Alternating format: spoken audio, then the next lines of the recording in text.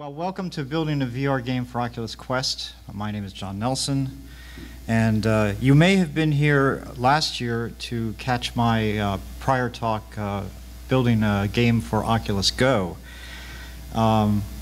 Today we're going to take a look at the differences between Oculus Go and Oculus Quest.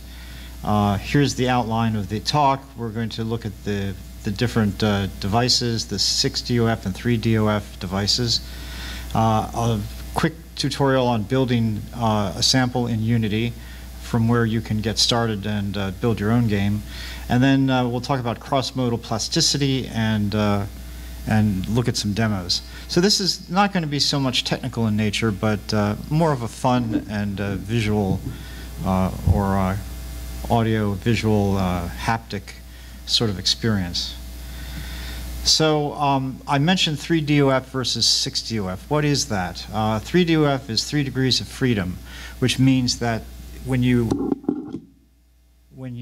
wear one of these headsets, this is the Oculus Go, and it's a standalone headset. When you wear this device, you have freedom of motion, pitch, yaw, and roll, but you don't have XYZ planes to navigate in. So I can't walk to the side, walk to the front, walk to the back, and expect it to register within the headset itself. This only pivots from a single point of origin, and that's good. That is a sense of virtual reality, but it's not quite adequate. It's not really natural. We don't sit in one place and interact with the world all the time. Now, in some cases we do. In games, some of the games we do. 6 degrees of freedom, as featured by the Oculus Quest, gives you that extra 3 dimensions. Oh, I currently have it tethered for development purposes, but you can see that the Quest gives you that pivoting back and forth, but also lateral movement, back and forth, forward, backward, and even in a Y dimension, up and down. So that's a concept that has to be understood, and I'm sure that this crowd understands that. If you're gamers, you understand the. And here again, the Oculus Go, which I featured in my talk last year, is more like a drive-in movie. You're sitting in one place and watching a movie. But the navigation is very unnatural, and the interaction with the world, at least through the Go and 3DOF, is very unnatural. So the Go has this pistol grip, and that's great for first-person shooters where you're holding a gun. In fact, it's ideal because you have, but you only have one device to interact with the world, and that's really quite unnatural. Now, the Oculus Quest brings us to the 6DOF world, and that's more like playing racquetball, as I like to think of it. The navigation is very natural. You navigate in room space. You can walk around. You're actually looking into the scene, not just out. With the Oculus Go, you're looking outside from a single point. With the Oculus Quest, you can do that, but you can also look in, navigate around. So you have room scale navigation, what is called room scale navigation. The Quest also has 2 controllers, one for each hand. And these are much more sophisticated controllers than the pistol grip of Go. And these also can navigate within 3 space.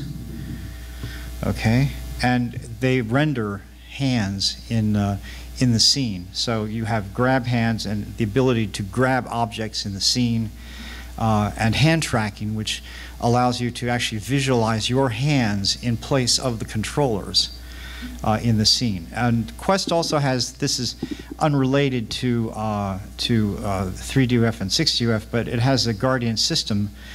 Because you're moving laterally around the room, you might bump into things. So it has a guardian system which lets you define the limits of the room ahead of time and then play within those limits.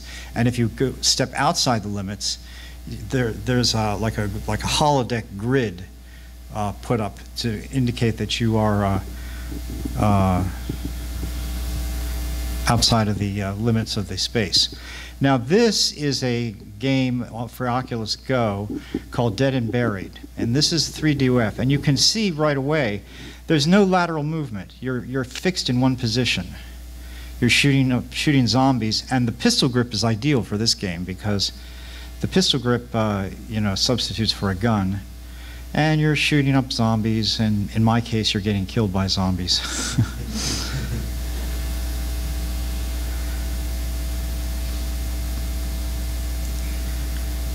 But you never move from that one position. Okay, that's enough. Do you need audio assistance? Yeah, we were promised like a 50-foot audio cable. Is it going into a laptop? It is. It's an 1/8-inch jack, stereo jack. It goes into this Oculus device. Yes. So you should just be using this. But I needed the long cable because I'm going to be navigating over. So you're going to be all the way down over there? Yeah, way over there in that empty space. Okay. Excuse us, there's technical difficulties. Okay. So, the way that the 3DOF devices compensate for that lack of lateral movement is by doing something called teleporting. Now you can see I'm using the pistol grip to indicate jump points. This is the demo I created for the last MAGFest, last year's MAGFest. You can see that I'm navigating throughout the scene because we only have 3DOF. We're fixed in one position. We have to teleport or use the pistol grip to move within the space.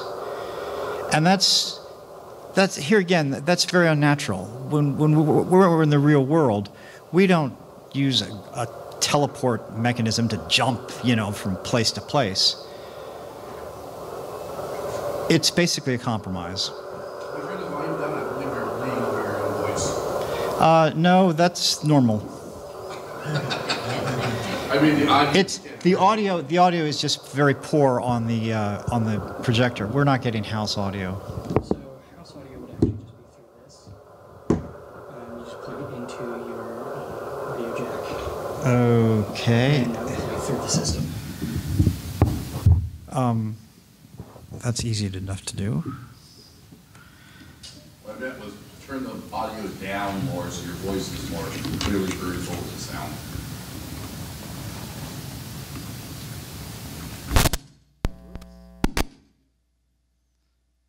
Can you crank that channel down a bit?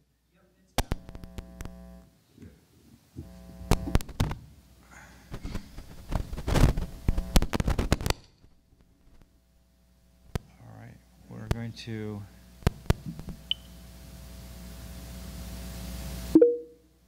Ooh, much nicer. Okay, as I was saying, this is the demo that I created for last year's MAGFest. You can hear the ambient sound. It goes very well with the scene, and we'll discuss that later. But right now, I wanted to point out the teleporting of 3DOF devices. How, it's a compromise. It's good, but it's really unnatural, and it keeps you separated from virtual reality. It's not 100% immersive. So there's sort of a hierarchy of interaction with these devices. At the worst case, you have pistol grip pointers like this. Nobody navigates like this with a pistol grip pointer. Or you have Joy-Cons or joysticks like this Nintendo Switch, where you would navigate using the joysticks. But that's not natural either. I mean, you know, when we drive a car, we don't use joysticks, right? We use a steering wheel. So add-ons have been created like this. These are yoke steering wheels for driving games and racing games. And you put the Joy-Cons in these steering wheels and you steer like this. Now that's much more natural. Wow. Increasing on the end of the spectrum, you have these dual touch controllers of the Oculus Quest, where you can manipulate the environment, but you have actual room scale navigation just by walking back and forth. That's much more natural. And on the top end, you have hand tracking, where you visualize your hands, and the device actually renders your hands and sees your hands. And we'll see a little bit of that if we can technically get that to work today. So in virtual reality and gaming, we have a spectrum of interactions with the real world or the virtual world, going from kind of clumsy handheld devices all the way up to natural hand tracking and room scale navigation. So let's look at 60 of space. Here's that same slide again. We're going to take a look at the Oculus Quest and the enhancements that the extra 3 dimensions of movement give you. This is a sample from the Oculus Quest Oculus integration package that is available for Unity, the Unity 3D engine, which we're going to be developing code in, made with Unity. If I go too fast, just interrupt me. And so this is a virtual world that's a sample that's provided by Oculus, and you can see there's hand grab, and you interact with the world very naturally. There's no only using the hand controllers, the touch controllers. But the metaphor is much more realistic. So I can pick up these blocks and I can move them around. They interact with each other. They shake and respond to collisions. Pick up the water bottle, stack it. You see how it wavers back and forth a little bit? The physics is very real world. But I'm still using the touch controllers.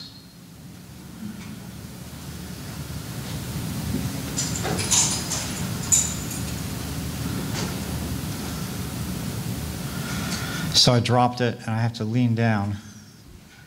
Yeah, that's enough of that. This is a game that I developed for a prior version of the Oculus Quest Oculus integration package. It's a pentominoes game where we are taking the standard pentominoes. Who here doesn't know what the puzzle of pentominoes is? Anybody? The goal here is to take these pieces. There are 12 pieces with 5 cubes, composed of 5 cubes, and we're trying to arrange them. Yeah, you're good to go. You got the signal at the board. You should just have to plug in and hit play. It has a little volume knob on it, just like on your laptop audio. Okay. Are you going to be around for a while? I am not. I'm running through all of the Okay. Will somebody be around for a while? I guess, yeah. Yeah, we can definitely have somebody. I just won't be. Okay. Well, just, you know, Yeah. matter of... Right. So the game of pentominoes has 12 unique pieces and made up of 5 cubes. And the goal is to arrange them on this board in virtual space so that they completely cover all the cubes, all the squares, with no missing faces and no overlap and no going outside the board. And now, as I say, this was created with a prior version of the Oculus integration package. But it happens that we got an update, version 12, and I'll go into that in a little bit. But version 12 pulled the rug out from everything I did. So I had to cobble together this presentation like within a couple weeks. So that distance grab environment is really compelling. It gives you 6DOF, it gives you room scale, it provides interaction with the devices, visuals. You can also add physics with sound physics, and render with hand tracking. So that's a good starting point. And so what we're going to do here is, if this nutty idea works, is create a new Unity 3D project in the Unity editor, which is our development environment, import the Oculus integration package, instantiate that example in the Unity editor, and then customize it for Oculus, and then modify the existing scenes to suit our game or whatever it is we're going to build, and then add hand tracking and sound and haptics. At least that's the goal. All right, so let's build it in Unity, or let's discover how to build this in Unity. So the hardware you need to get going is an Oculus Quest, which we have right here, a USB-C or USB-C to A cable, depending on your hardware, your laptop. You can see I have it tethered here with a USB-C cable, and it's connected to my Macintosh here. You need a Mac or a PC, and a Bluetooth device, iPhone or Android. Now, the purpose of that is to register the device. But once it's registered, you don't need to have the phone anymore, the other device. The software you need is Mac OS 10 or Windows 10 to base Unity on. Android Studio, which is freely available, and you can download that from the web. The Unity 3D latest release and asset store. Asset store, Unity has its own asset store. You can download resources, plugins, prefabs, all kinds of material, and a lot of it is for free, and a lot of it is very good quality too. You can go a long way with the asset store. The Oculus integration package, Unity doesn't know anything about Oculus right out of the box. So you have to download the Oculus integration package, which is sort of like a bundle of drivers and code and assets that drive the specific Oculus device. And it has to be Oculus integration package version 12. Don't go with anything prior to that. We used to have, and what we're going to do is develop in Unity on the PC and then sideload it, which means downloading it into the device and then running it on the device in an untethered mode, which is really great. It used to be I used ADB, the Android debugging bridge, and that's no longer necessary. Build and run in Unity, we'll see that later. Build and run works just fine, and in fact it's very seamless and smooth. You also need to download Visual Studio with C#. Oculus used to use Mono, which is a C# work-alike, but Mono is out now, and they prefer that you use Visual Studio. This is the process for our architecture for doing the side loading. You can see the Bluetooth devices in the middle, but that's only for registering the device. Once that's done, you don't need the phone, the Bluetooth device anymore. Unity 3D is a piece of software, an editor that runs on your PC, and you're going to download, sideload your game or your application over the USB-C cable into the device.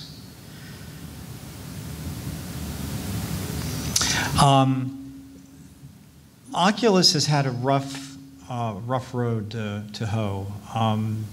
The Oculus integration package was broken for several versions as far as the Oculus Quest was concerned. 1.38 was very marginal. It practically didn't work. 1.39 was broken. Nothing worked in that. 1.40 tried to fix some bugs, but everything was pretty much broken. 1.41 worked only with customizations, and they were really bizarre hacks that you had to do to make it work.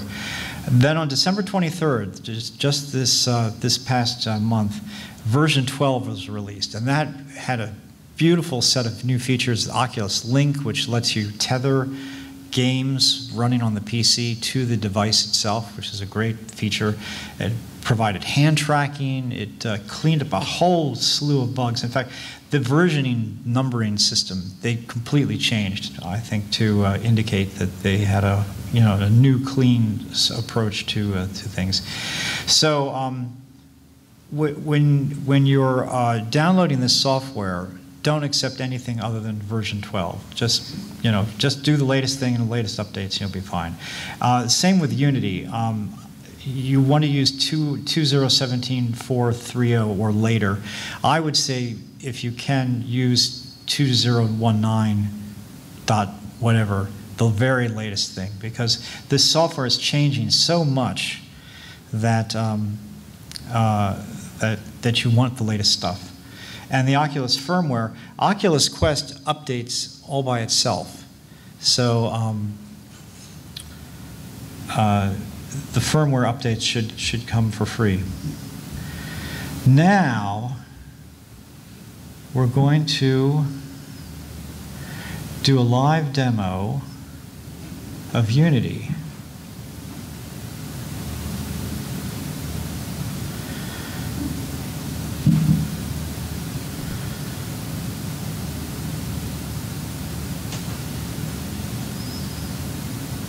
I mean, I've talked a lot about Unity Editor, and you're probably scratching your head and going, well, what the hell is that? Well, Unity Editor is a 3D editing system for constructing 3D apps, but also for constructing virtual reality apps. Now take a look at this set of platforms it supports: PC, Mac, Linux, standalone devices, tvOS, that's the Apple TV, iOS, that's iPhones, iPads, Android, it supports Android devices, including the Oculus devices, which are Android chip-based. Steve mentioned that they're actually based on the Snapdragon series of chips. And Oculus being an Android device, Android shows up here. It can support WebGL. It can support Facebook apps, PS4, Xbox One, if you are so inclined. So this editor is really very good. Now what I've done is I've loaded the Gesundheit. I've gone to the asset store. And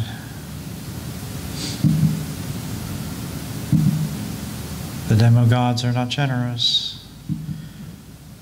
The force is with me, I'm one with the force. The force is with me, I'm one with the force. Where's my search, asset store search? You get to the bottom, you close that. If I close that? You close that X on the right. Oh, No. this guy? Nope. The X in the black bar, where it says sort. This guy? They moved the search to the bottom. Oh! I don't know why they did that. They just did. Wow, I didn't notice that at all. Okay, so we'll search for Oculus integration. Typically when you fire up Unity 3D, you're going to come up with a blank project. And what you do is you create this blank project and then use the asset store to search for Oculus integration. And right there at the top is the Oculus integration package. And what you'll do is you'll get these two controllers to indicate that you're downloading software which interacts with the device controllers. It's free, and all you have to do is import it. Now, I've already imported it because the import process does take some time, and I don't want to waste time staring at something, progress bars. But once you have the Oculus integration package installed, you will go down to the project area and search for something called distance grab. Oops. And there's this symbol, this Unity symbol is what it's called a scene. And that whole, you know, the blocks and the interaction with the cubes and stuff like that, that's all part of a scene called distance grab. And so what you do is you drag this distance grab up into the hierarchy. The Unity editor arranges its projects as a scene graph, which is a hierarchy of objects in a scene. So once you drag the scene up here, it instantiates it, and you have an OVR, which is Oculus Virtual Reality, player controller. That's the player, you in first-person mode. An environment, which consists of static objects, ground, light, the table, remember the table, and a room prefab, which is the whole environment of the room, the skybox, the tables, the static objects that will not move. Then it has a dynamic hierarchy of wood blocks, billiard balls, distance grab objects, and the hands. You notice the hands that were in that scene that were moving around? Those are actually objects in the scene, and they're on the floor when you're in the editor. So if you're looking for those hands, you'll find them on the floor in the middle of the scene. It's kind of funny, I think. But they're classed as actual objects themselves. These are all dynamic objects because they'll be manipulated and built, or manipulated and controlled, and they're movable, and they interact with physics and interact with each other. Billiard balls and soccer balls and all that stuff. So now we have our scene, and the next thing to do is to configure the scene with respect to the Oculus. So when these things come up, they come up by default in PC, Mac, and Linux. So what you have to do is you have to select Android for Oculus, and then click on switch player, which I don't see right here, but. And then you have to modify the player settings. With version 12, a whole load of bizarre customizations went away, and now it's very simple to set up. You just set up a default company,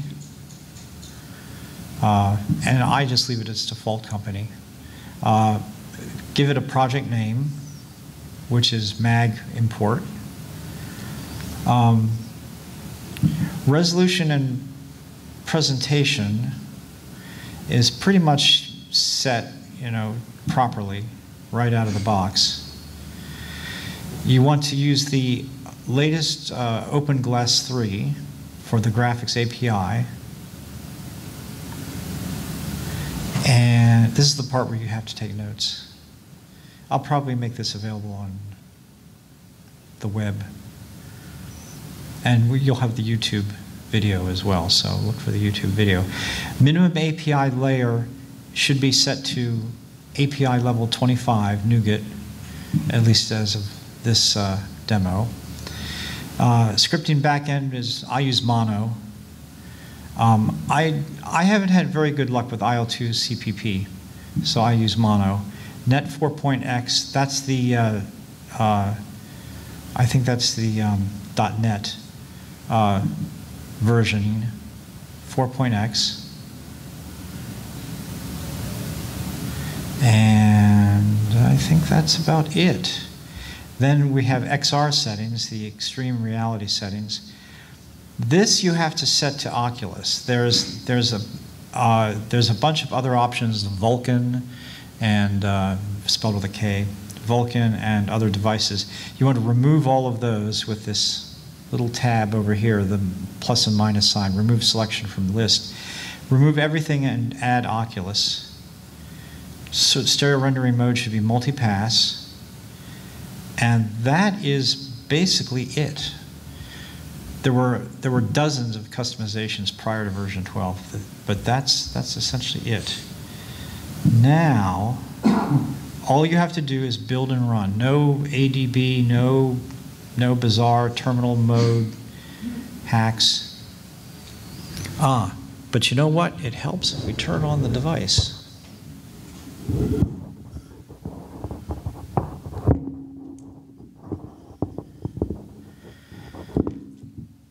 This is what happens when you get up at 9:30 in the morning. Actually, 8 in the morning. So you see the error there. It says no Android device connected. Well, yeah, that's true. There's no device turned on.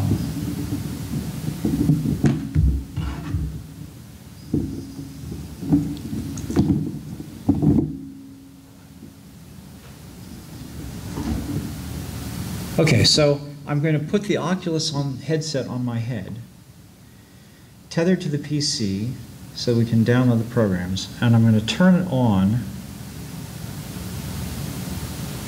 If I can find the on button. It's very hard to find. There we go.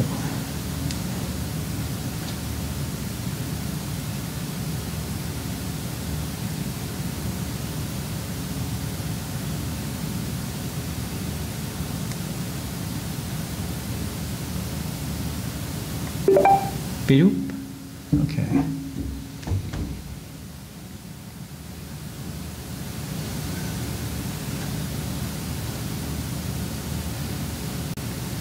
You won't see the Oculus device on the screen just yet. We're going to do that later. Have a live demo.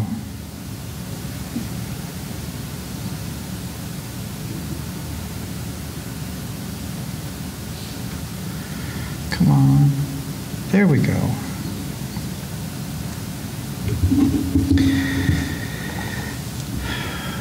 So I have to set up a Guardian, confirm the Guardian, stationary boundary, confirm, and it should all just work. So now that we have the Oculus device up and running, we're going to retry.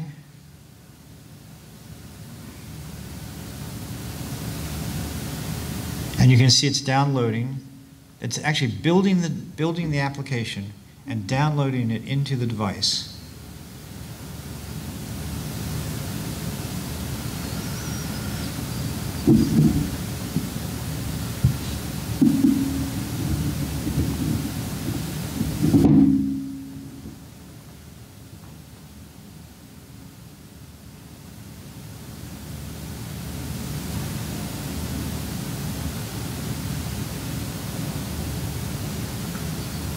Does take a little bit of time.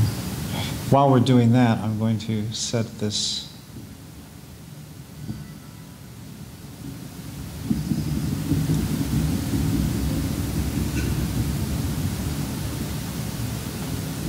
Steve, this is where I could use your hand. Use a hand. What can I do for you? We're going to do some live casting. Certainly. At least we're going to try live casting. And I'm going to need you to... Live casting means that literally the device, the Oculus, is going to be transmitting usually to a television or a computer screen. It's a way to see what's going on. Depending on the game, I don't heavily recommend it as party, because if the game is one thing if you're standing still and watching, but if it's a game that you're shooting around like this, the screen looks chaotic. It can make people nauseated watching it. So there's a whole area of design where it comes to actually having a person with a computer, with an Oculus on his face, and someone else usually looking at a different screen, looking at something in God mode. Now, we got some really interesting games out there. Okay, so what do you want me to do? I'm going to start sharing. Okay, you want me to... Now, the order of this is pretty precise. I'm going to cast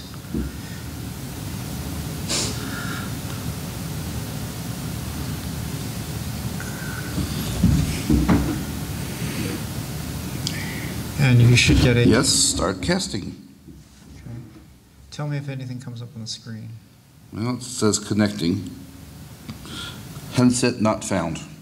Try again. Okay.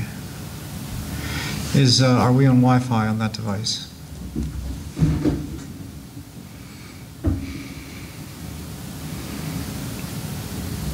Don't know.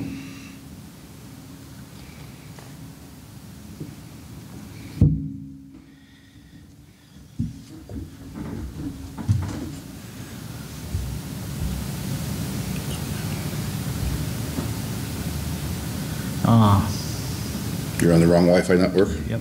Okay. So TechOps provided us with a... I don't see it. I don't see it either. Gaylord Convention? No. It's a Wi-Fi... Actually, I don't see it here either.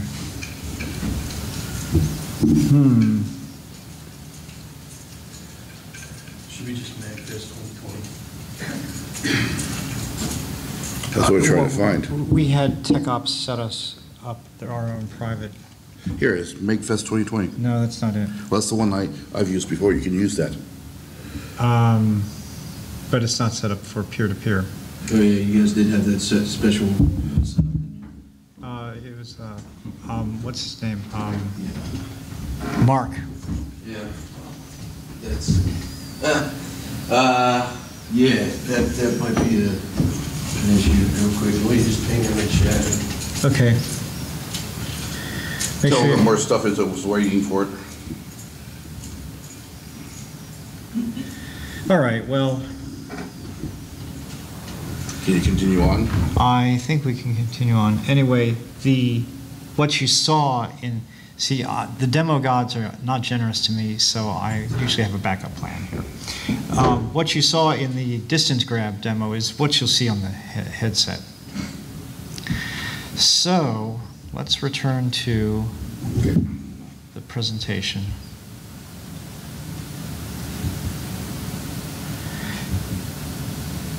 So the distance grab hierarchy looks like this, and we saw this just before. Static objects. Let me see if I can use this. Static objects, ground, light, table, room. Dynamic objects, which are the wood blocks, billiard balls, the grab hands, left and right hands, which are actually sitting on the floor in the scene, and all these other things. This OVR player controller is the first-person player with left and right and a center eye anchor. That's for video recording, and a couple other objects. This canvas with debug is a part of the scene. Really has little to do with the Oculus functionality. And we've run and built the distance grab. We'll go through this one more time. Inside the Oculus, I'm selecting that Unity editor project that I just built, and this is what it would look like if we were doing it live. And there we go.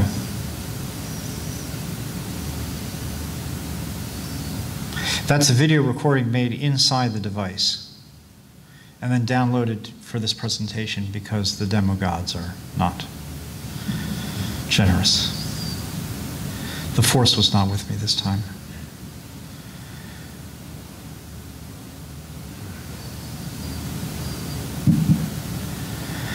Okay.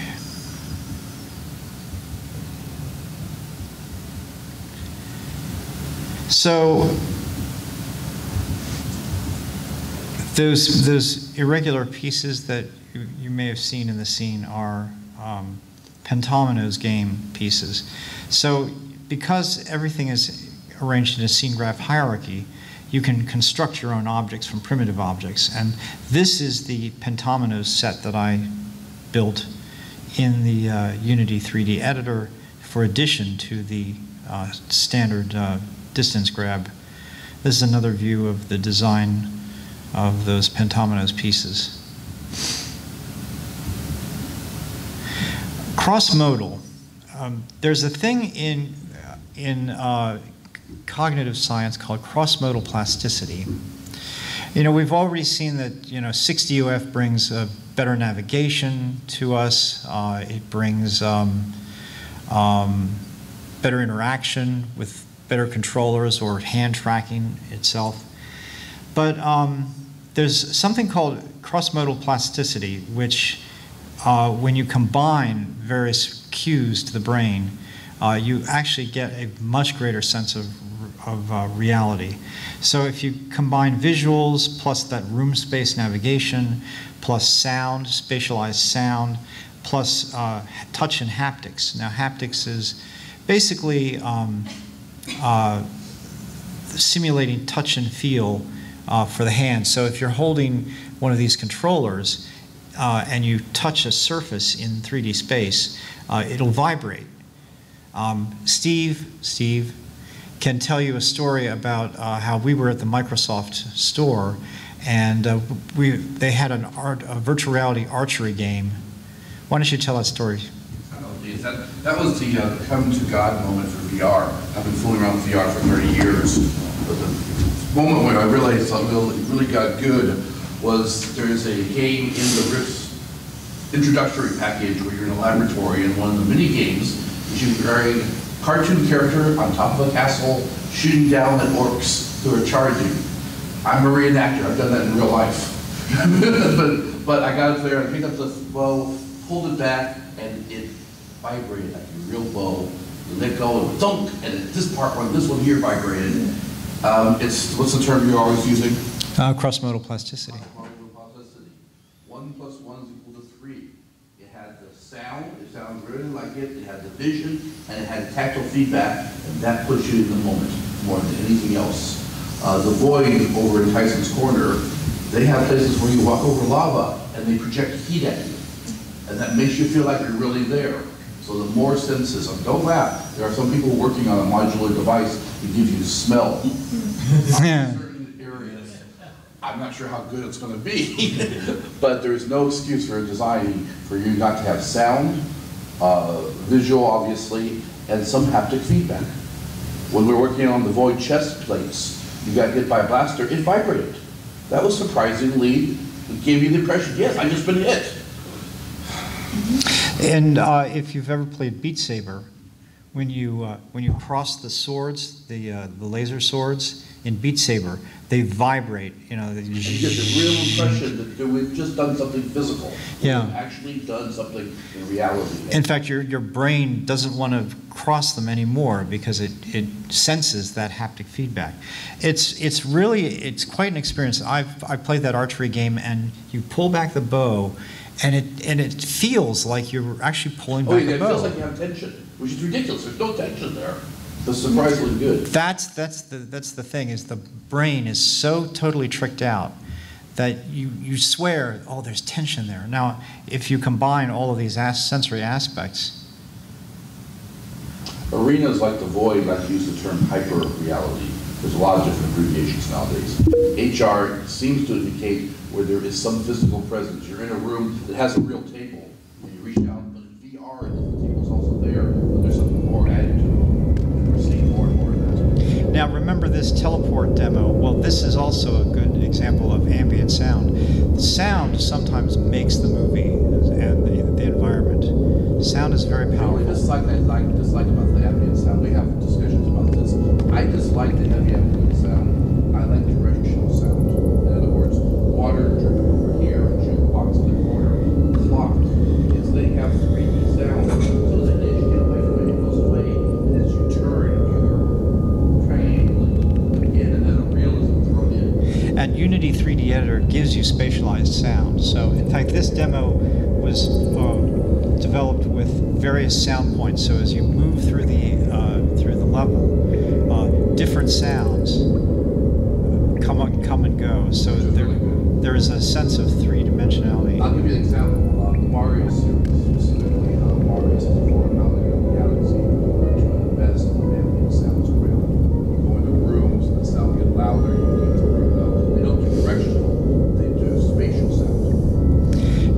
notice that as we navigate through this scene, as we go towards this corridor, the sound does change subtly.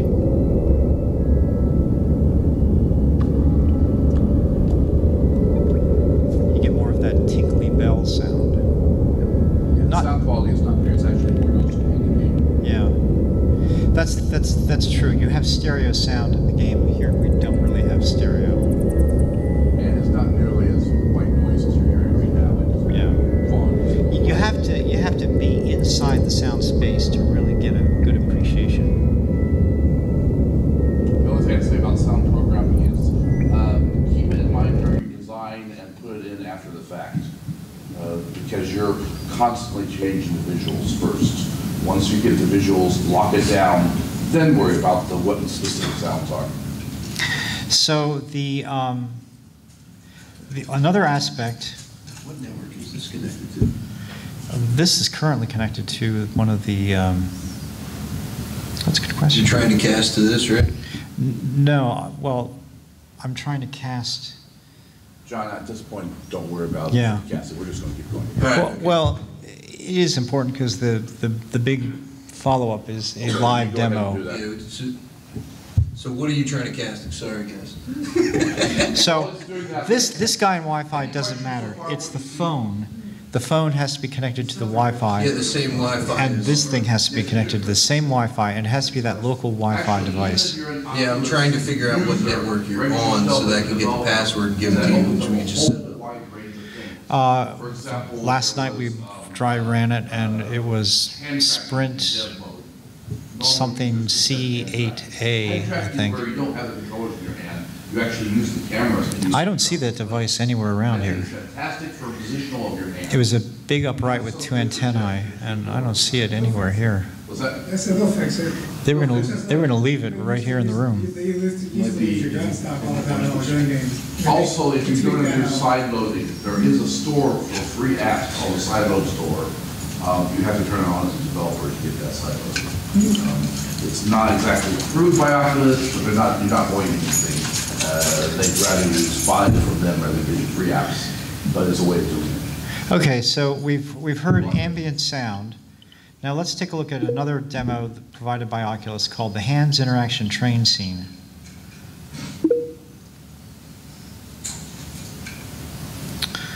This again is recording live inside the device itself.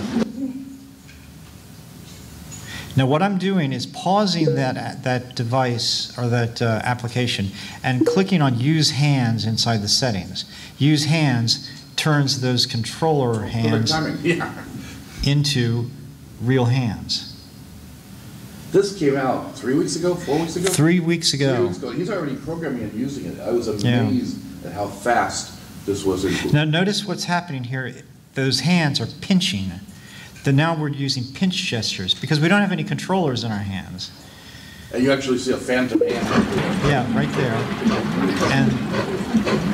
And the sample comes up with this cardboard masking tape control. See, we can change the style of hands to skeleton hands. Now this is getting towards a really natural interaction. Only my hands are in this scene. No controllers.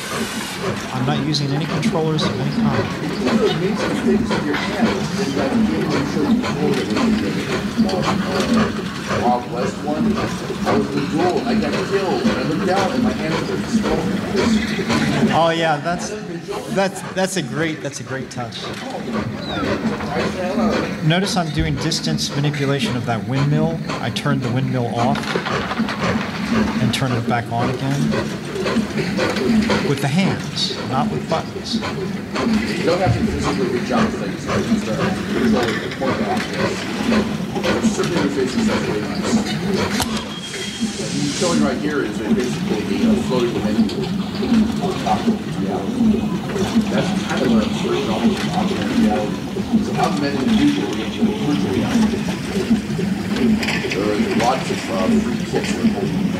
I can turn on and off the crossing. Yeah, the Oculus with paint program, your toothbrush, incredibly user interface. You draw with one hand and Oculus controller on the other hand. Change handles and change settings and pop windows, go up and down, grab it away. So the menu interface itself is incredibly. In fact, this was so compelling a demo. I actually got on the floor and started, playing with it like a model train set. It really is compelling because of the fusion of different sensory inputs, the visuals, the light. See, here,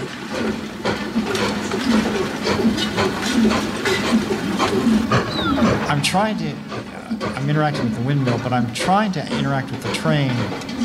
There's no haptics, unfortunately. So, but I'm using the hands, the hand tracking, so I won't get haptics because I don't have the controllers in my hands. There is actually a haptic bracelet out there. It's specifically got for this. Hand tracking and accelerating. That's what about them. Bracelet, no effect on placement, but it is feedback. Also, the design of this is very engaging. You notice everything is a cardboard cutout put together with masking tape and like crayon drawings. It makes it look like a toy train because it is a toy train. You do not have to do photorealistic. That's something we learned a few years back. Graphics do not have, in some ways, considered not to be photorealistic. Now you notice I'm in the scene, walking in the scene, and actually interacting with it and playing with it like a real train set. And as you stood in the center and training around you, it was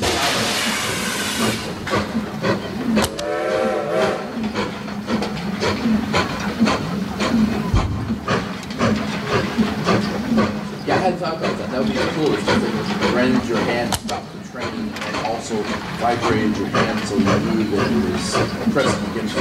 That's going to be tricky to do. Microsoft has an incredible research group right now.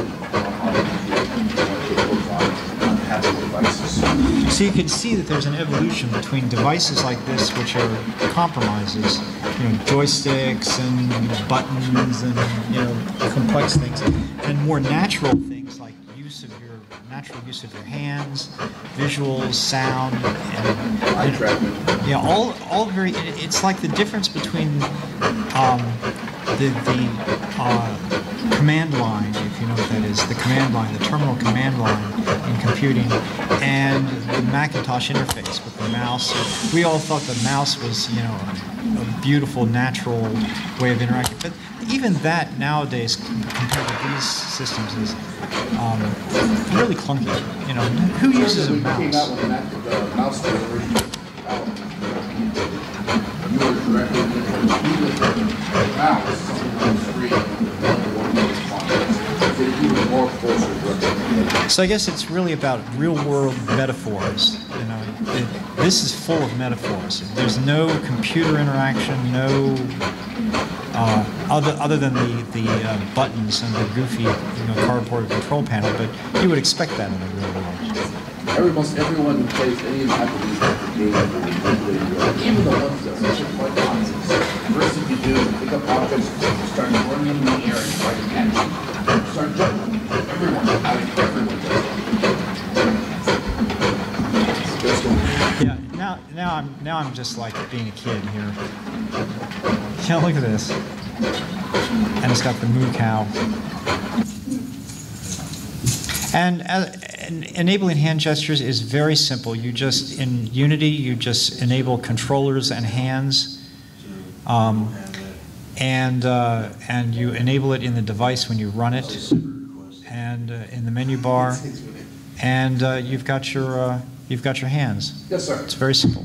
Quick question. So that was an out of the box, like the train demo is like out of the box. Out of the box. Out of the box. And so it did all that, but then by looking and playing with that, you learned some stuff that you were able to do something custom Absolutely. on the side, right? What the process is to import the Oculus integration package, find the demos. They're kind of hidden, but if you know what to look for, you can read the documentation and find out the names of the demos.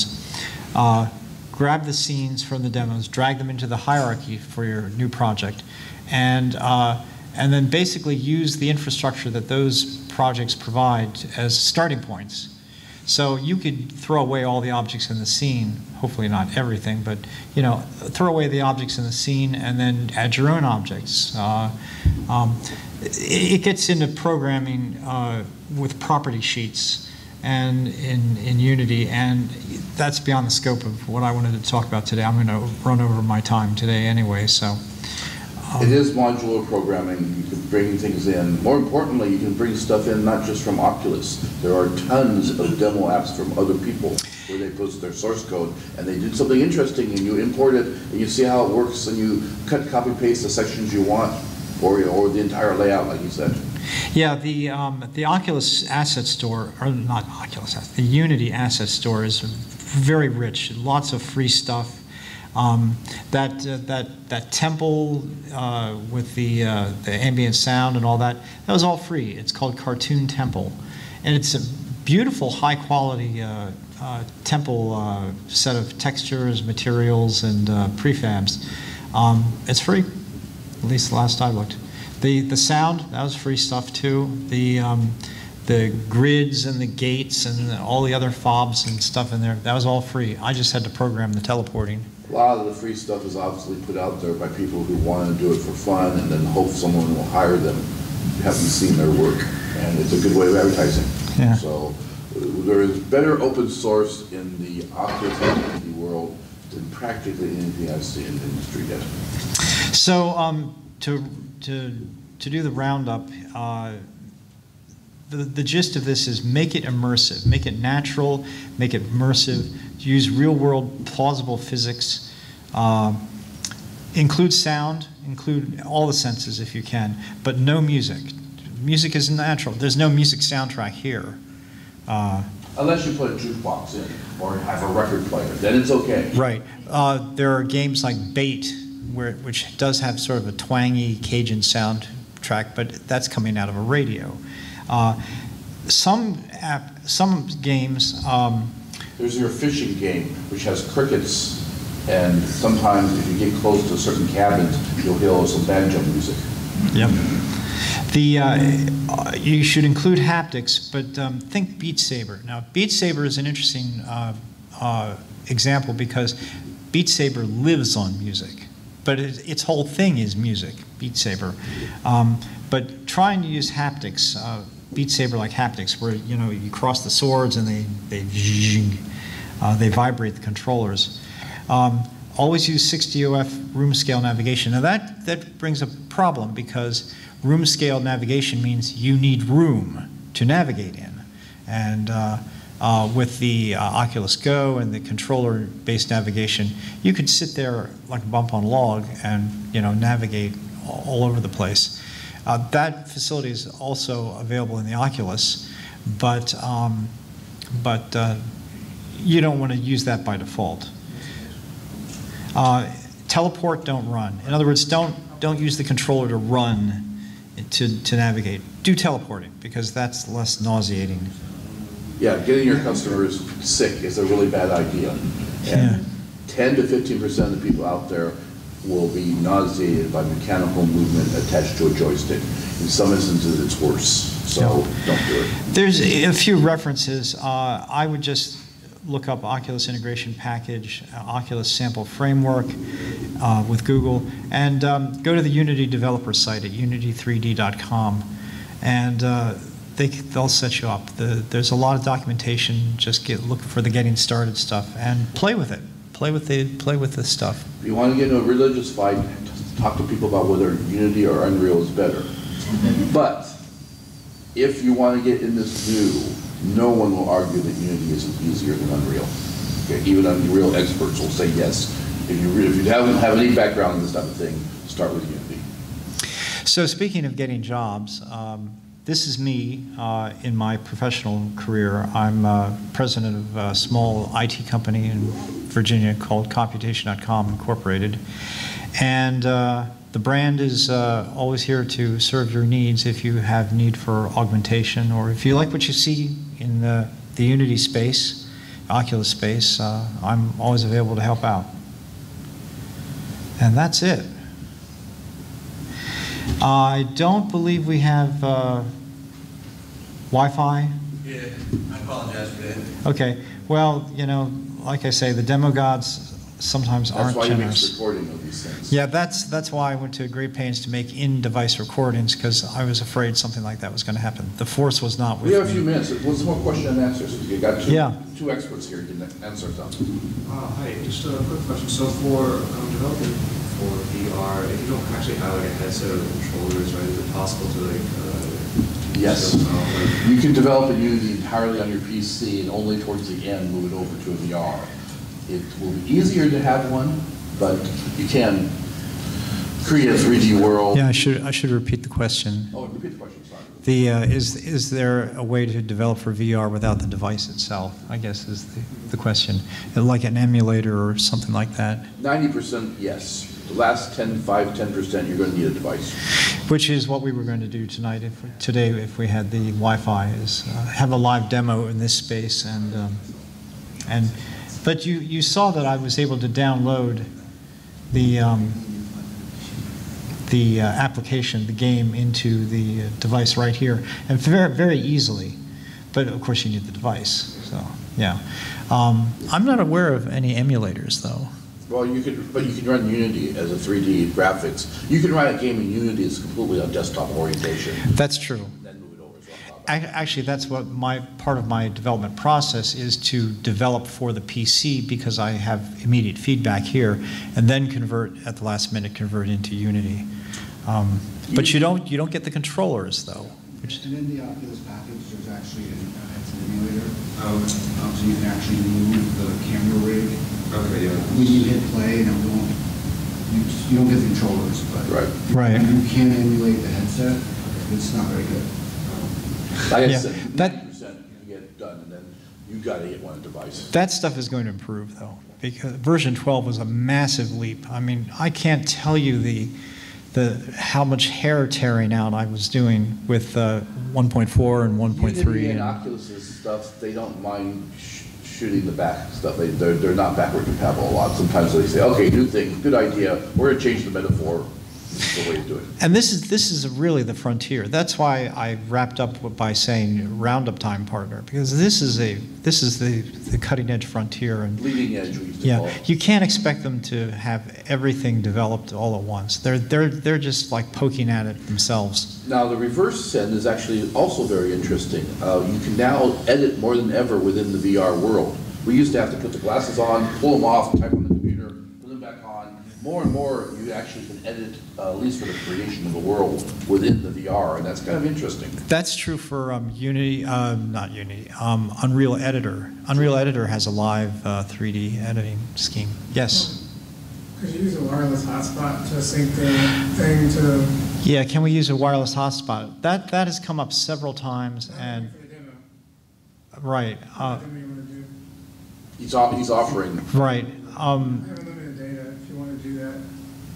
Let's not worry about it. Yeah, that's the I'd rather thing. answer questions. That question has come up many times. You know, when I've requested from Tech Ops, you know, I want my own live private Wi-Fi. Can you use a I hotspot? promise next year we're going to do a demo panel. We're going to clear the room and get as many quests going at the same time and do some of the multiplayer shared stuff. Right. Wi-Fi net is kind of cool. That was kind of the goal of this talk, was to give the talk and wrap it up. It's called SR, which stands for shared reality, where you're all. Oh, it's another one of those acronyms. We've got MR, XR, VR, AR, and now it's HR. SR.